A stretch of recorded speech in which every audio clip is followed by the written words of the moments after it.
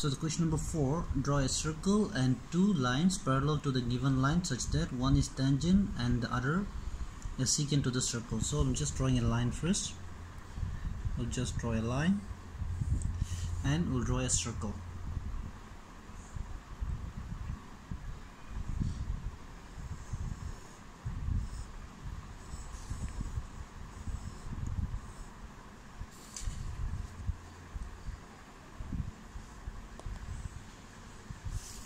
So line, we can just maybe AB,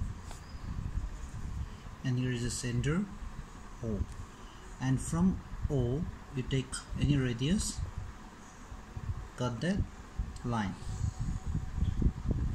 and from there the point you take more than half you take and cut it,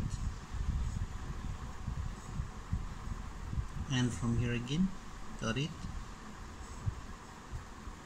and join these two from the point O and the cutting arc, join to that line,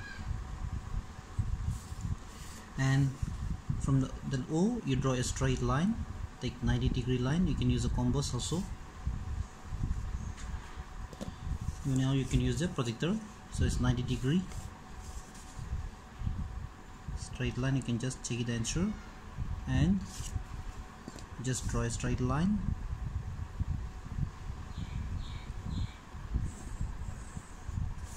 So that is PQ, and you draw a line here, straight line, CD. So this is tangent, CD is the tangent at P, and PQ is the secant. So I can make it as R here instead of P because I already wrote here P, so just make it R here. So this is tangent and this is secant. So that's the answer.